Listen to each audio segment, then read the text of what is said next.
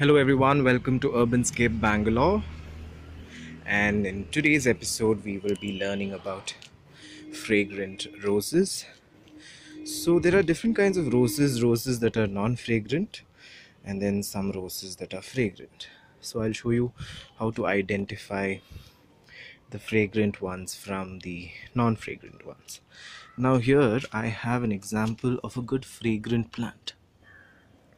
Uh, so, what happens in such roses is that as and when the sun hits the petals of this flower, it produces oil, and you don't have to go near it to smell it.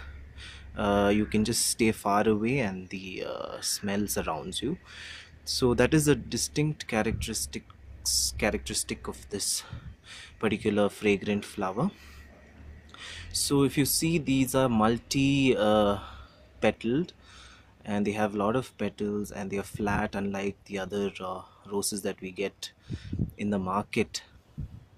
Their petals are very brittle, and a gush of wind is enough to make it lose its petals.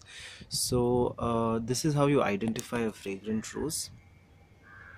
So this again is a good example of a fragrant rose, though you can see that the stamens, the pollens, and this the reproductive system of this particular flower is well exposed than the other roses. This is also a very fragrant plant. You don't have to go near it, you can smell it in the air.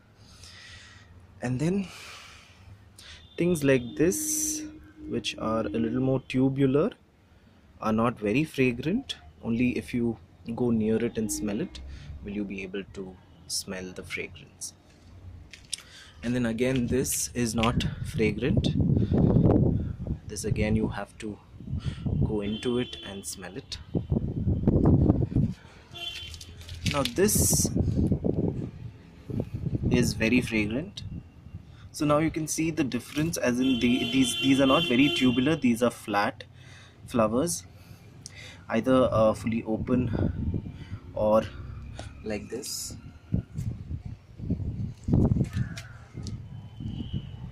Small rose that you see here is actually a good example of a very fragrant flower. This is a white variety.